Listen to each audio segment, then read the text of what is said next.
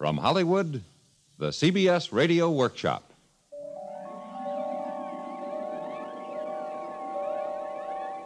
This is Samuel Clemens speaking.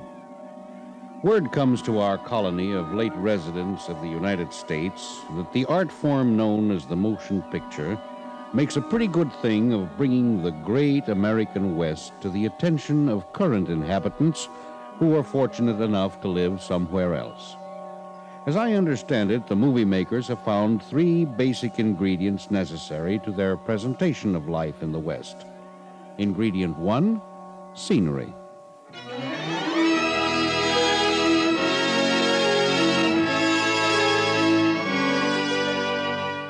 Ingredient two, a good man in a white Stetson and a bad one with 10 gallons of black felt on his head. Ingredient three, a rousing chase over ingredient one and involving ingredient two.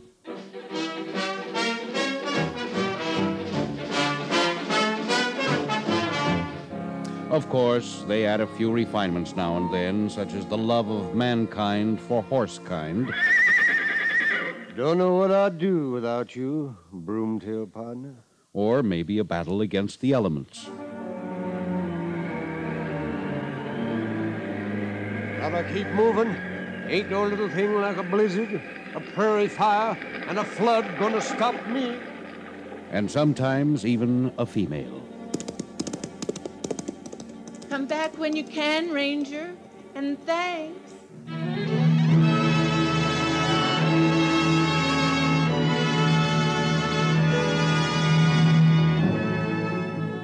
Now, word has reached me that in addition to symphony orchestras, trick horses, and guitar players, they also hire writers just to think up these adult westerns.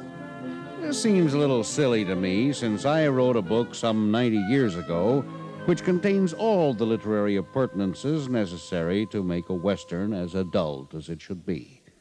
These writing fellows can find it in any library.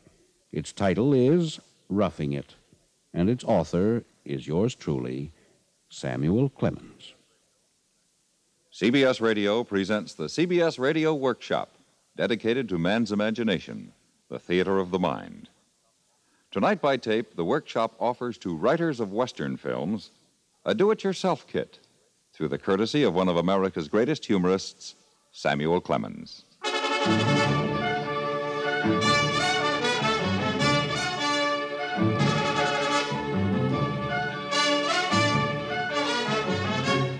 Mind you, I don't consider myself an authority. It's just that I was there back in 1863. It happened my brother Bob was appointed Secretary of the Territory of Nevada, and I was pretty cut up about it. Pretty soon he would be hundreds of miles away on the great plains and deserts and mountains of the far west. He would see buffaloes and Indians and prairie dogs and antelopes. Maybe he would get hanged or scalped and write home and tell us all about it and be a hero. So when he offered me the sublime position of private secretary under him, it seemed the heavens and earth passed away, and the firmament was rolled together as a scroll. I accepted.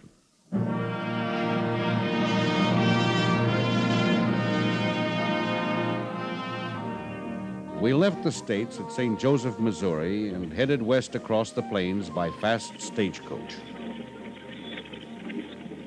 Comfortable in there, gents? Yep. Maybe a bit crowded. If that pile of mail sacks topples loose, we'll be crowded right through the back of the coach. Yep. We got 2,700 pounds of mail aboard. Some from Salt Lake, Carson, and Frisco. But the heft of it is for the Injuns. Mail for the Indians? There's powerful troublesome stuff. They get plenty of truck to read. It was a superb summer morning, and all the landscape was brilliant with sunshine. So I didn't give much thought to Indians, literate or illiterate. We felt there was only one complete and satisfying happiness in the world, and we had found it. We felt a lot different 12 hours later as we slashed through a prairie rainstorm. Whoa there! Whoa! Sam. Yes, Bob. What happened? Well, how should I? By George, the thoroughbreds is broke! Just what I was going to say. Thoroughbrace? Is that part of a horse? Well, doubtless a vital part, a leg maybe. Well, how could a horse break a leg on a road this smooth? He may have been reaching around to bite the driver. Have to turn out a spell, gents. Thoroughbrace is broke. In all this rain? A little drizzle is all. Won't melt you. Here, I'll hold the lantern so you can see the trouble. Yeah. Is the animal in pain? Now, see that doggone strap connected to the other belt and spring contraption right there under the rear of the coach? Oh, say, I never saw a thoroughbrace used up like that before that I can remember. How did it happen? Yeah, it happened trying to make one coach carry 3 days' mail, that's how. Yeah, but it's lucky. That'll protect us from the engines. How so? Why, right here in this very spot is where I was supposed to leave that whole ton of newspapers for him. And it's so nation dark, I might have drove right by if the thoroughbrace hadn't broke. Hey, now, if I can ask you gents to help me toss out the sacks, I'll get on with mending it. When will the Indians pick up their mail? In the morning, maybe. Or next time they're along this way. All I know is that with all this fascinating reading matter, they won't be bothering us. They didn't, and we enjoyed considerably more legroom in the stage. 56 hours later, we crossed the Platte River and rattled into Fort Kearny in the territory of Nebraska, 300 miles out of St. Joe.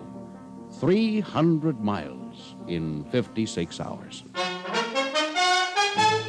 But they went and spoiled it. They pushed the railroad out onto that beautiful prairie. And only 12 years later, they made the same 300 miles in less than 16 hours. And now I'm given to understand that this record has recently fallen to the newfangled flying machine. So it's no wonder that the fellas who make these Western movies never get a chance to find out what the West is really like. You gotta rock along a rutted trail at 12 miles an hour like we did to understand the country. Soon we acquired certain blisters, and when they became calluses, the seats became less hard. The driver of the stagecoach was perhaps the very first of a hardy breed. George Bemis was his name, only nowadays you meet him as Gabby or Chill or Fuzzy or maybe the old-timer.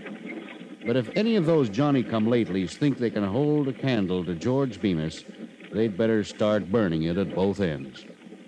Yeah, Squaw was late getting back from the buffalo hunt. Well, here's that stupid horse's fault. The minute he saw that buffalo wheel on him, he raised straight up in the air and stood on his heels. He threw you? Takes more horse than him to throw George Bemis. Well, then a buffalo made another pass, and I may wish to die if the horse didn't stand on his head for a quarter of a minute and shed tears. But you stayed on through the flood. I stayed on. Pretty soon, the buffalo made a snatch for us and brought away some of my horse's tail. Then you should have seen that spider-legged old skeleton of a horse go, and the buffalo cut out after him. Which was faster? I never did determine. But by George, it was a hot race. I in the saddle were back on the horse's rump, and I had the bridle in my teeth while holding on to the pommel with both hands. First we left the dogs behind. Then we passed a jackrabbit. Then we overtook a coyote. And we was gaining on an antelope when the saddle girth let go, and I landed about 30 yards off to the left at the foot of the only tree in 9 counties adjacent. The buffalo come over to see if I was hurt.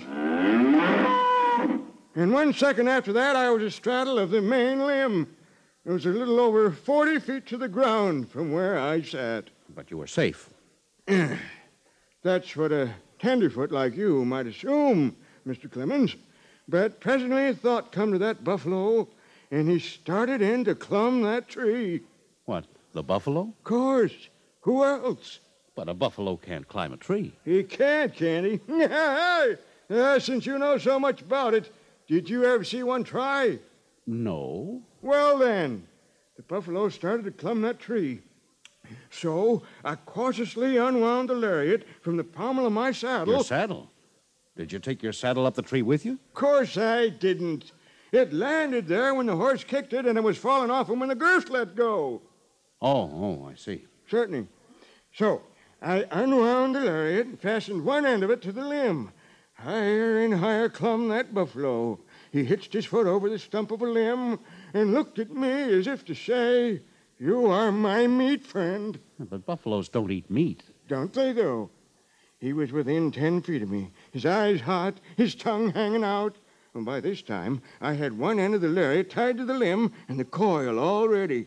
All of a sudden, I let go, and the slip noose fell fairly around his neck. Quicker than lightning, I was out with my revolver. Hey!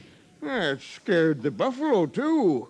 Must have, for when the smoke cleared away, he'd let loose his hold of the tree trunk, and there he was, dangling in the air 20 feet from the ground. So I shinnied down and headed for home. Well, that's quite a story, Mr. Bemis. It's a little hard to swallow, but still quite a story. You wouldn't care to doubt it, would you, young man? No, but... Did I bring back my lariat? No. Did I bring back my horse? No. Or my saddle? No. Well, then. There's something to be said for a liar on a long journey, though. A really good one makes the time pass more quickly. But 20 days is still 20 days. And that's how long it took us to reach Carson City, the capital of Nevada Territory.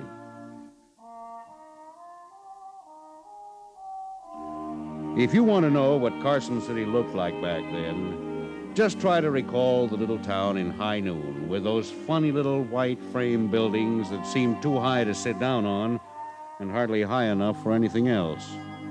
Carson was like that, and the same sort of things went on there as Gary Cooper and the princess and all the other fine people acted out.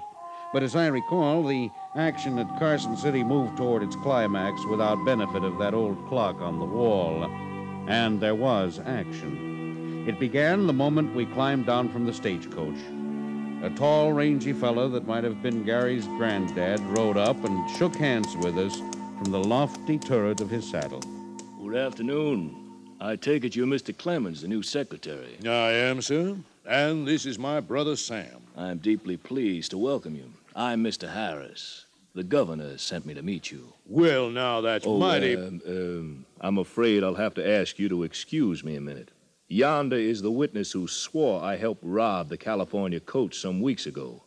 A piece of impertinent meddling, gentlemen, for I'm not even acquainted with the man. Get up there! Whoa! Now, gentlemen, if there is any way I may be of service. I never saw Mr. Harris shoot down a man after that without recalling my first day in Carson City.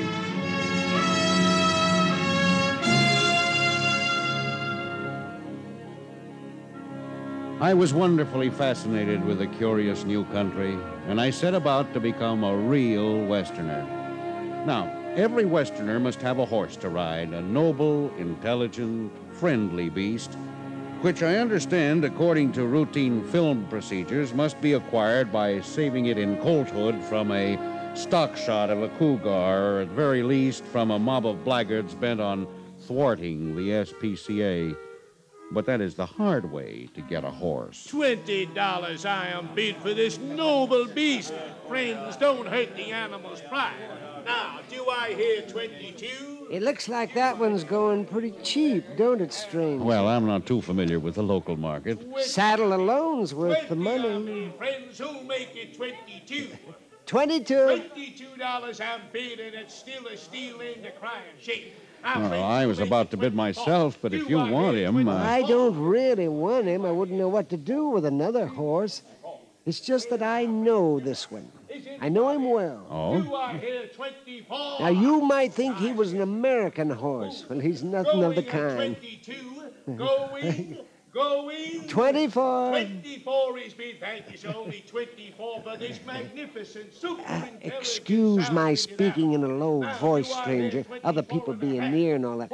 But he is, without a shadow of a doubt, a genuine Mexican plug. Really? Yes, sir. A genuine Mexican plug. I only wish I could use him. See, why don't you bid on him? Do I hear 24? Has he any other advantages? Oh, yeah, 24 and a half. He can outbuck anything in America. $24 and a half. You're sure you don't want him? No. I wish I did. You go right ahead, sir. 24 and a half 3 times. 27. Sold. Come and get him, friend. Congratulations, stranger. You always get a bargain when my brother auctions off a horse. Certain citizens held my genuine Mexican plug by the head and others by the tail while I mounted him. As soon as they let go, he placed all his feet in a bunch together, lowered his back, then suddenly arched it upward and shot me straight into the air. The third time I went up, I heard my new friend say, Oh, don't he buck, though? and when I came down again, the genuine Mexican plug was not there. He darted away like a telegram, soared over 3 fences like a bird, and disappeared down the road toward the Washoe Valley. I sat down on a stone with a sigh. One of my hands sought my forehead, the other the base of my stomach. I never appreciated till then the poverty of the human machine, for I still needed a hand or two to place elsewhere. And subsequent events, as you shall see, convinced me that the movie maker perhaps is inclined to romanticize the horse's usefulness to man.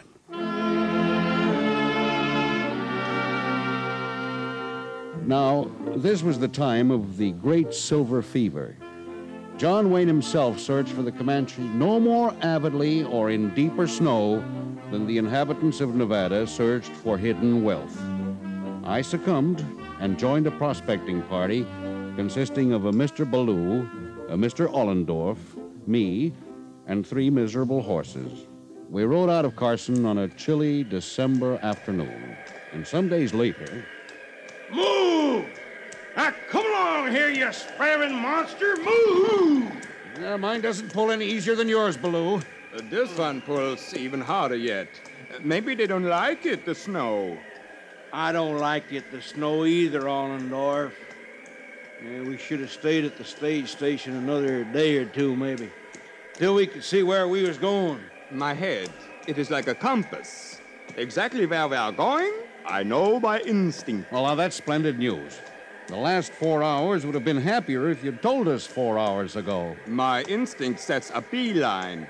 If we was to waver off that beeline a single degree of the compass, my instinct, she would say, whoa!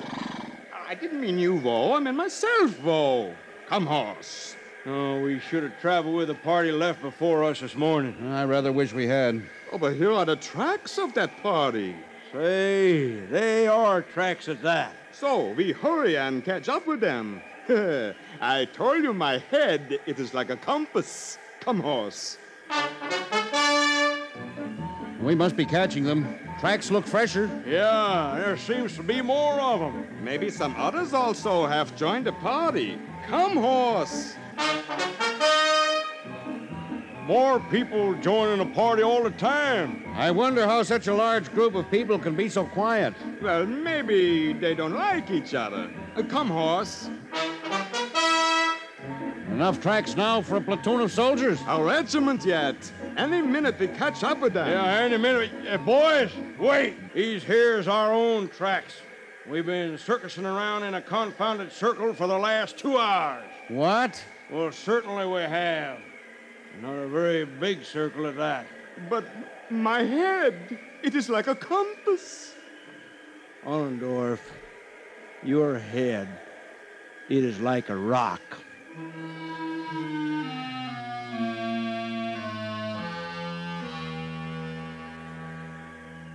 Here, horsey, horsey, horsey.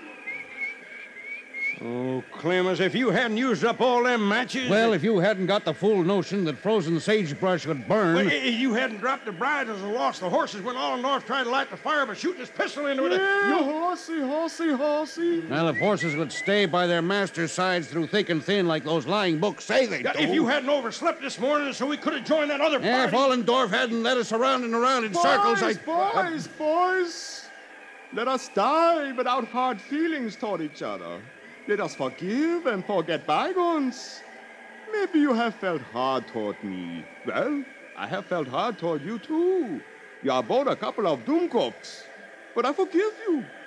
I forgive you with all my heart. You know something, Ollendorf?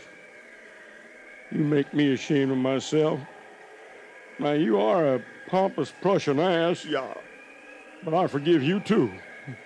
Baloo, Ollendorf, I hadn't traveled 1 mile with you before I decided you were the biggest bores the Maker ever created. Yeah. But I forgive both of you. Well, thanks. I could not die with two finer gentlemen. Well, let's shake hands and then lie down in the snow. And in the morning, well, we'll be frozen to death. Yeah. They say that freezing to death is the most happiest way to die. That's what they say. So long. Auf Wiedersehen. Goodbye.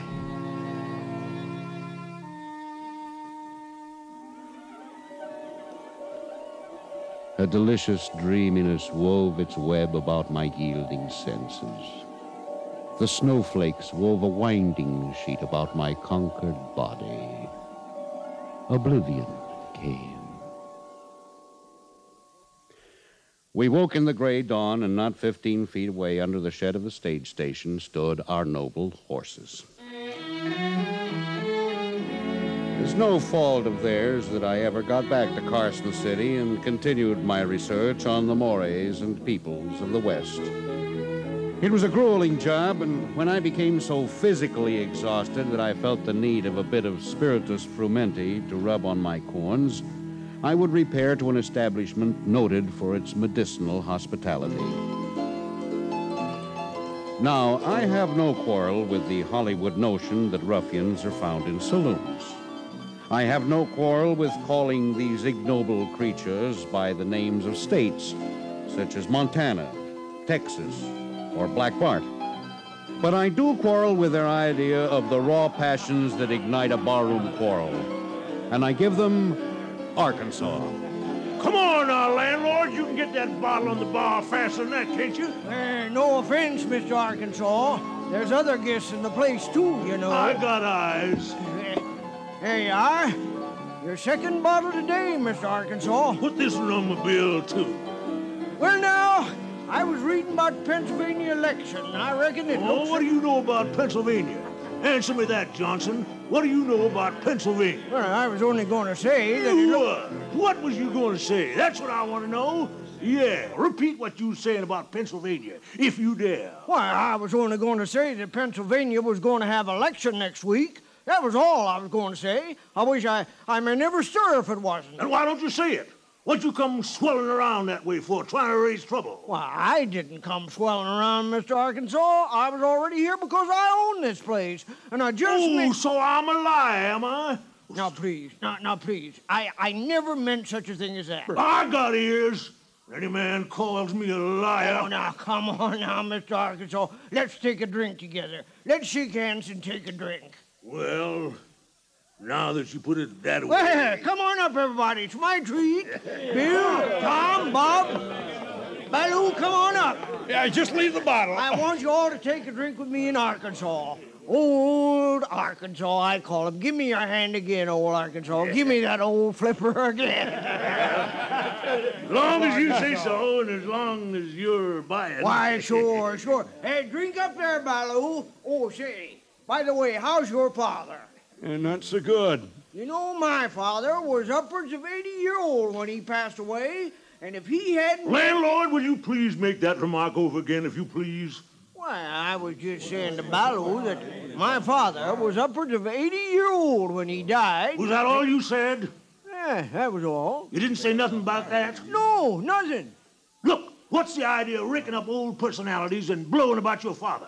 Ain't this crowd agreeable to you? Well, of course this crowd... If this crowd ain't agreeable to you, perhaps we'd better leave. Is that your idea? Why, bless your soul, Arkansas, I wasn't thinking of such a thing. I only said that my father... Landlord, don't crowd a man. Don't do it. Don't rake up old bygones and throw them in the teeth of a passable people who wants to be peaceful if they could get a chance. What's the matter with you today, anyway? Well, Arkansas, I really didn't mean no harm. But with so many customers, a man's got to give each one a little. So that's what's rankling your heart, is it? Too many customers. You want us to leave, is that it? Now, please be reasonable, Arkansas. You know I ain't a man. Come out from behind that bar.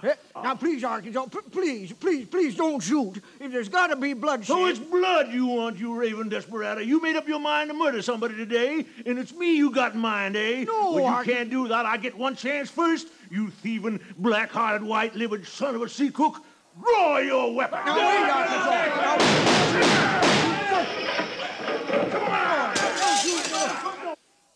Let me see Hollywood stop that one without rivers of blood and mothers dragging their screaming offspring from the theaters, never to return.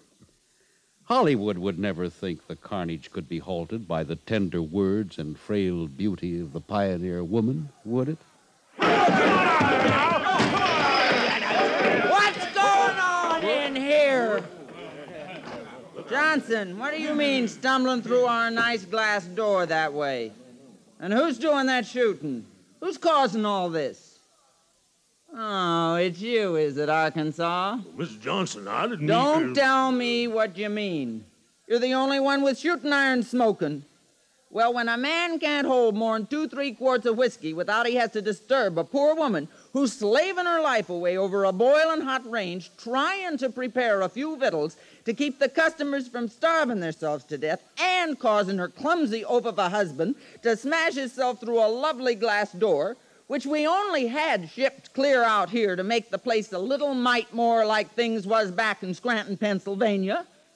Well, you fire off that pistol once more, and I'll run this butcher knife clean down from your guzzle to your boots. Do I make myself clear? Yes'm. All right. Now do your drinking peaceable. All right, dear. There's lots more in my book. The real information about the West. Information appears to stew out of me naturally, like precious otter of roses out of the otter. So, as I previously remarked, any writing fellows contemplating an adult Western can find the book in the public library. Its title is Roughing It, and its author is yours truly, Samuel Clemens.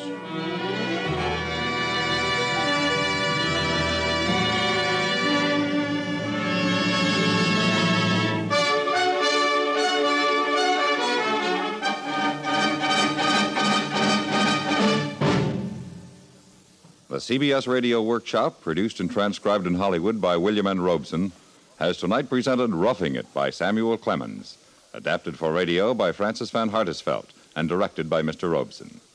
Louis Van Ruten was heard as Sam Clemens. Included in the cast were D.J. Thompson, Eddie Marr, Dawes Butler, Peter Leeds, Howard McNear, Jack Crucian, Hal Perry, and Junius Matthews. The original score was composed and conducted by Amerigo Marino.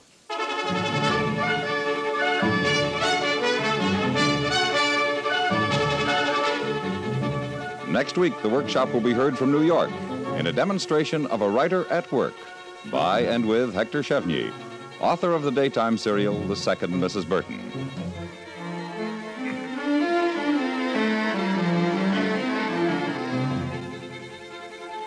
Looking for a shortcut to satisfaction, there's nothing quite as satisfactory as knowing you've accomplished a good deed. And when you do that good deed through your United Community Fund, you really are taking that shortcut. When you're thinking about lending your support to the United Fund in your town, CBS Radio hopes you'll remember that the United Fund is a way to help many worthwhile efforts with just one gesture on your part.